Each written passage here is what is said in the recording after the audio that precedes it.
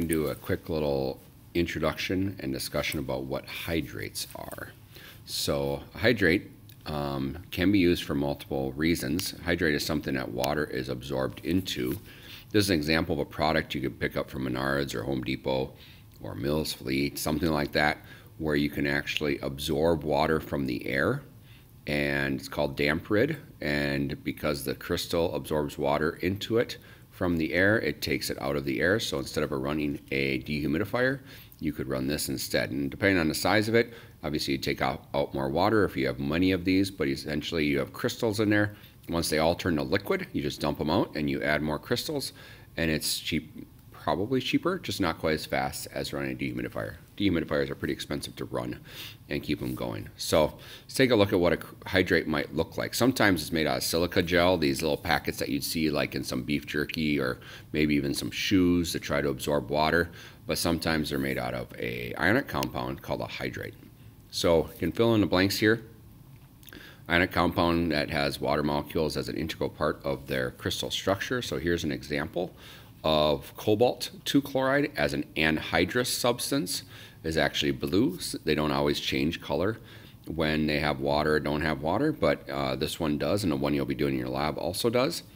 But here's anhydrous, which means without water. It looks blue. It's just regular cobalt 2 chloride. When the water is embedded in it, it's called a hydrated form of it, and that has the hexahydrate in it because there's 6 waters that gets attached. This number 6 could change for the hydrate. Could be a 1, 2, 3, 8, what depends on the situation. And then whatever that number is, we use the prefix from covalent naming. So it could be mono, di, tri, tetra, penta, and then you see here hexa, depending on the number. Could even go up to what we'll be doing 9 with nana or 10 with deca. You'll see a 9 with that at some point in this class. So just some practice naming. If you want to stop it and try to do these yourself real quick, you can. I'm going to go over the answers as far as what you would write for each of these. So magnesium is a +2, sulfate is a -2, so it'll be MgSO4. And then a dot is shown between the ionic substance and the water. Hepta meaning 7, and that's H2O. That is Epsom salt. It's actually right on the outside of the box of Epsom salt is that exact formula with the waters and everything. Here we have calcium chloride. Calcium's a +2, chloride's a -1, so CaCl2 dot. Now the di means there's 2 waters embedded. So it depends on the hydrate how many waters get embedded naturally in it. And then these two, I'll just read out loud. This is calcium sulfate dihydrate. And here we have magnesium nitrate hexahydrate. So many ionic compounds can absorb water into their structure. Not all, but many can. And the ones that can are called hydrates. When they have the waters, they're hydrated. When they do not, they're called anhydrous. So and you'll be doing some of this naming on the lab write-up, but not on any test for this class.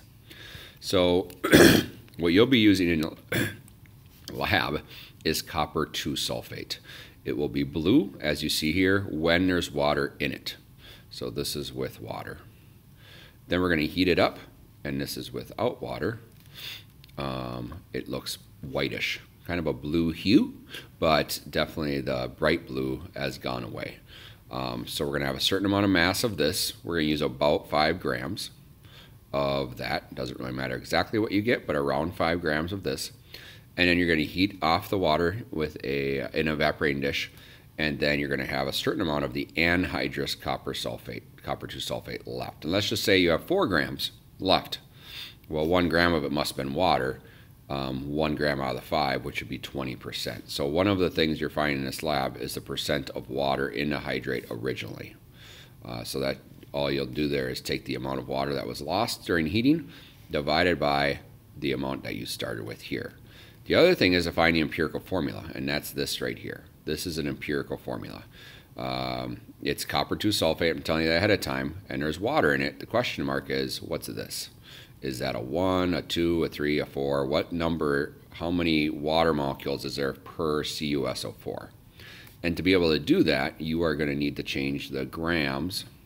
This is probably the most difficult thing for students is how do I get that empirical formula?